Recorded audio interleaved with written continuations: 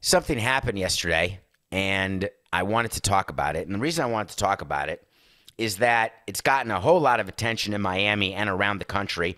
It's been on national news programs. It's been on Fox News. There's been a huge amount of PR back and forth regarding the Inter-Miami soccer stadium deal.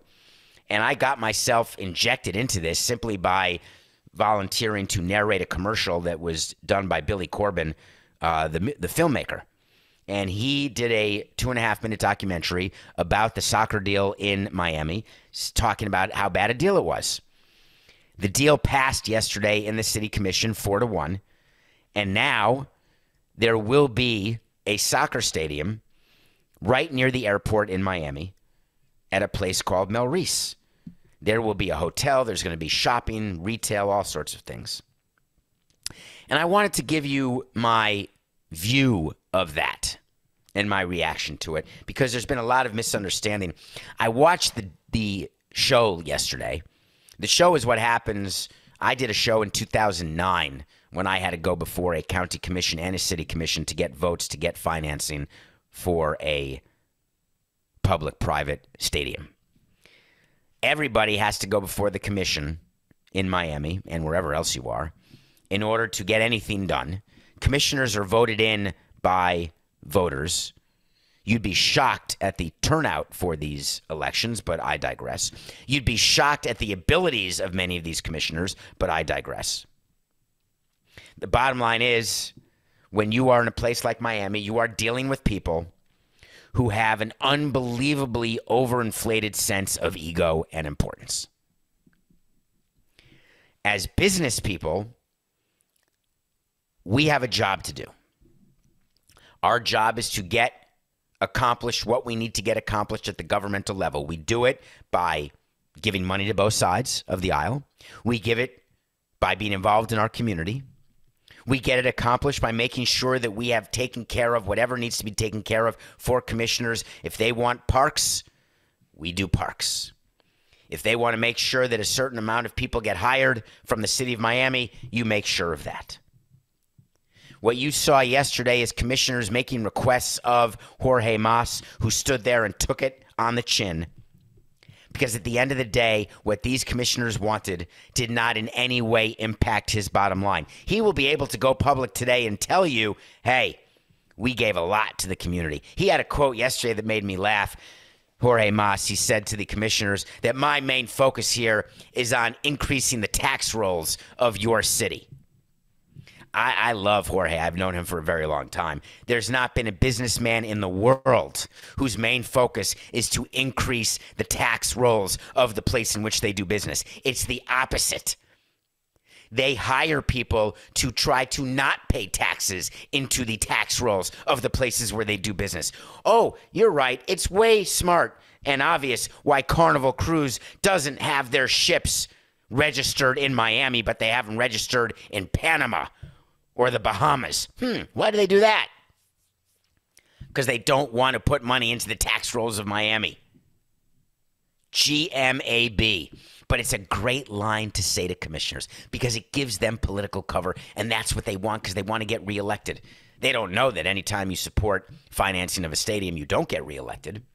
But they get to say this is a real estate deal. And that's all we were trying to say to the public through our commercial, his commercial that I narrated, is that the Inter-Miami deal is not a soccer deal. It's a real estate transaction. Jorge Mas is a real estate developer who is developing a huge parcel of land and is going to make a lot of money because real estate developers get to buy teams. Yes, I'm talking about you, Steve Ross, the related company. They get to put their names on museums. Yes, that's you, George Perez in Miami. People who are rich get richer. Someone on the board said that yesterday, actually. We need rich people because rich people do stuff in our community. You're damn right. Yes, they do. They also want tax breaks. And any deal they're going to do with the community is going to be a deal that is going to be good for them because they have to go get financing. And when you go to a bank to borrow money, you don't sit down with your spreadsheets and say, listen, these numbers don't look great. I get that. There's not a lot of positive cash flow, but boy, do you know what we're doing for the tax rolls in our community? Do you know how many soccer clinics we're going to have for boys and girls? Now that's got to be worth something. And the bankers say, that's worth nothing. It's very nice of you. That really is super sweet that you care about your community so much. But I'm really going to need to see numbers of revenue and free operating cash flow in order to lend you money to do what you're doing. You think that Jorge Mas and David Beckham are writing a check out of their checking account to build a soccer stadium? No, they're borrowing the money. You think they're taking money out of their ATM or time card to build the hotel? Come on. Are you guys kidding me? Any deal done by the private sector is good for the person doing the deal in the private sector. Just say it. I'm totally fine with it. I'd love to be a fly on the wall when Jorge Mas goes to meet with his bankers and asks to borrow the money and tries to say, yeah, I don't think the deal we just cut with Miami, we just got crushed at that commission meeting yesterday. We had to give in so much. We had to go up to 6% as a possible rent increase. We had a total issue when it comes to the appraisal of the land. We're now going to get the average of the highest and the second highest, two companies, and they're going to be clean. They're not dirty, but you're dirty. I'm dirty. We're dirty. Who's dirty? Nobody's dirty. The land is dirty. The commissioner said there's no park. We can't even take our shoes. It was so crazy. The whole meeting. It brought me back to 2009 when I had to do the same thing. So believe me, I've got an amount of empathy for what Jorge Mas had to go through yesterday. Yes, I do. But he went to bed last night with a PR talking point of celebrating how great this was for Miami and for the city of Miami and for lowering taxes for all of you people. I want to know in 2 years, 4 years, 6 years, and 10 years. Please show me when your taxes have gone down. Just please.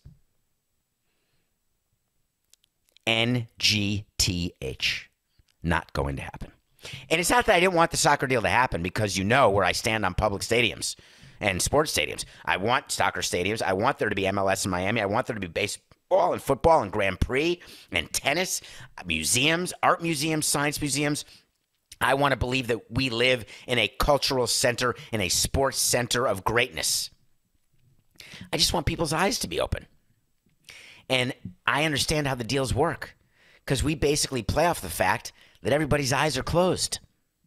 That's all. What about you? Are your eyes open? Well, it's been a week. Jorge Mas went out to dinner last night. He looked right at the taxpayers, right at the commissioners. He looked right at David Beckham, right at Victoria Spice, and said, "We did it. It's just business. Sorry, Samson and Corbin. It's nothing personal."